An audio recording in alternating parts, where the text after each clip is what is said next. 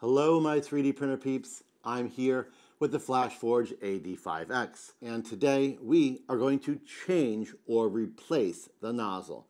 That is, replace the nozzle with a new nozzle or change the size of the nozzle to a different size. It's very easy to do, you can totally handle it, and we are going to do it together right now. The first thing you need to do, remove the tool head cover.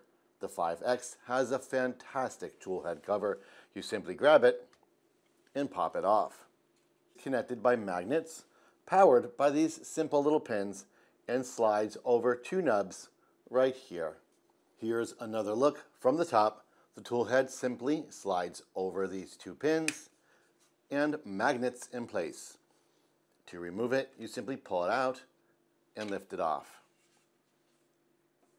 With the tool head off, it's time to remove the nozzle. The nozzle has a silicone boot.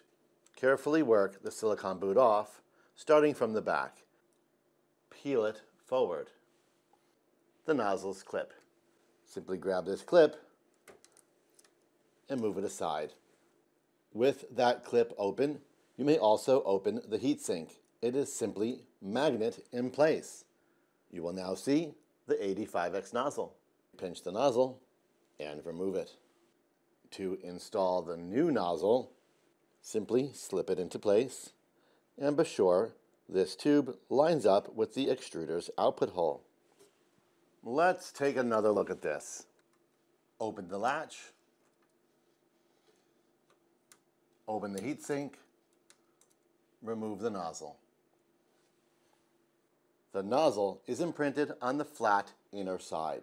The flat inner side faces the tool head, the rounded side faces you. Being sure it slips into the extruder hole right here. Yes, it's okay if there's a small bit of filament sticking out. Close the heatsink and close the clip. You may find the clip is hard to simply push in place. If that's the case, a little back pressure on it when you place it in will help snap that over the lock. With the nozzle installed, replace the silicone boot, starting in the front and wrapping it around the nozzle. You may need to coax it a little bit, especially here on the side.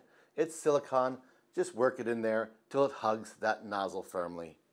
With everything in place, slip the tool head cover and you're good to go.